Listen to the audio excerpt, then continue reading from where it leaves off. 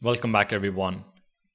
Over the past few videos, we've explored the page-based routing mechanism that Next.js offers. We have seen how to create a route for the root of our application, how to create nested routes, how to create dynamic routes, and also catch-all routes. But throughout those videos, we navigated to the different pages by entering the URL in the browser address bar, which of course is not how a regular user would navigate in our application. Typically, we would have a UI element like a link which the user can click to navigate to a different route, or the user could also be navigated programmatically to a different route after an action has completed, for example. In this video, let's understand navigating to different routes using an element in the user interface. For our first example, let's try to navigate from the home page to the blog page. To perform client-side navigation, Next.js provides us with the link component. So in index.js, within the pages folder, at the top, import link from next/link. And then in the JSX, we can use this link component to navigate to any route in our application. And here's the syntax. First, we specify the link component. Within the link component, we add an anchor tag. The text between the anchor tags will be the display text, which is blog for our first example. Now the change here is that instead of specifying the href attribute on the anchor tag, we specify on the link tag. So href is equal to /blog. /blog here represents the route that we want to navigate to. If we now save the file and take a look at the browser, we should see the blog text being rendered. This is a clickable element. When I click on it, we are navigated to /blog, which is the blog page. Our client-side navigation is successful. So import the link component and invoke it with an anchor tag and an href prop. Let's do this one more time to make sure we get this right. For example 2, let's navigate to the product page. So right after the first link, I'm going to add another link tag, anchor tag. The text is going to be products, and href is going to be /product. This corresponds to our product folder and index.js. If we now go back to the home page, we should see the products link, and when I click on the link, we see product 1, 2, and 3, which corresponds to our product list component. Now it's also quite common to navigate back to the root of your application. So for example 3, from this products page, let's add a link to go back to the home page. So for that, open index.js, which is inside the product folder, and at the top, import link from next/link, and within the JSX, add the link component, anchor tag, the text is home, and the href is going to be equal to just a /. This represents the root of our application.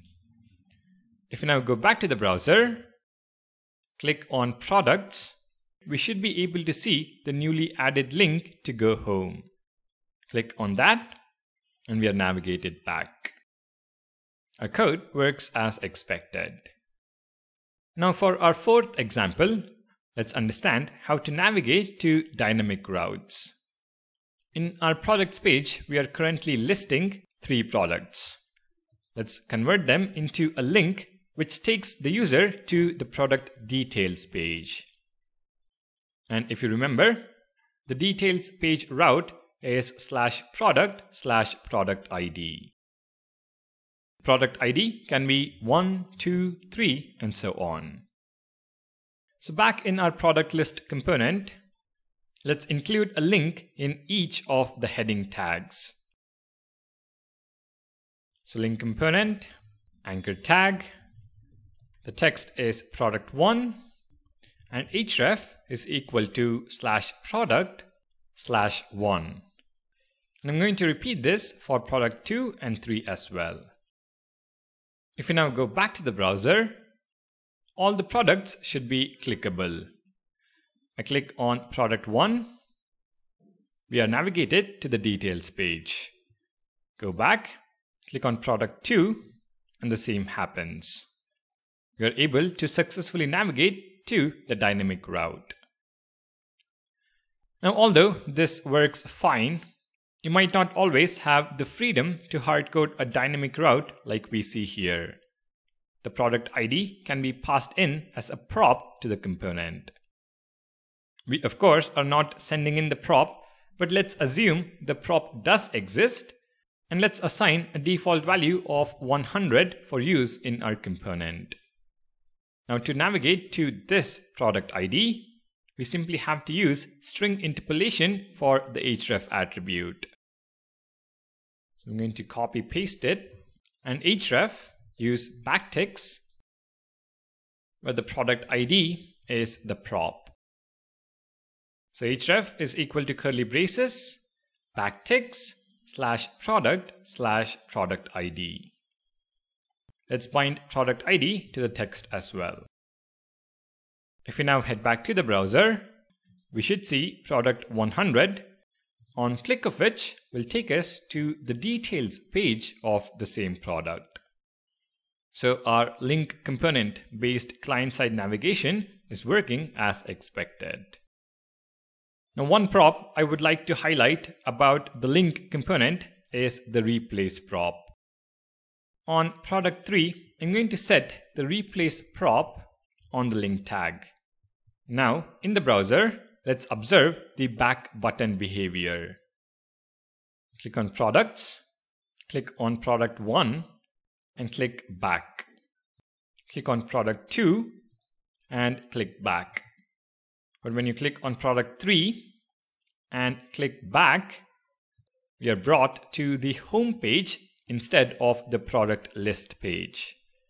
So the replace prop will replace the current history state instead of adding a new URL to the stack. Something to keep in mind. Alright, that is about the link component. Now, it's very important to note here that the link component is used for client-side routing, which means routing within your application.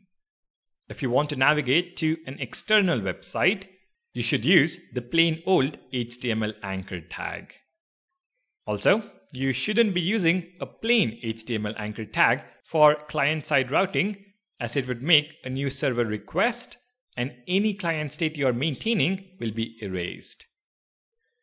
So to summarize the link component, import link from next/link, include it in the component with an anchor tag for the text and an href for the route. In the next video, let's learn how to navigate programmatically to a route in our application. I'll see you in the next one.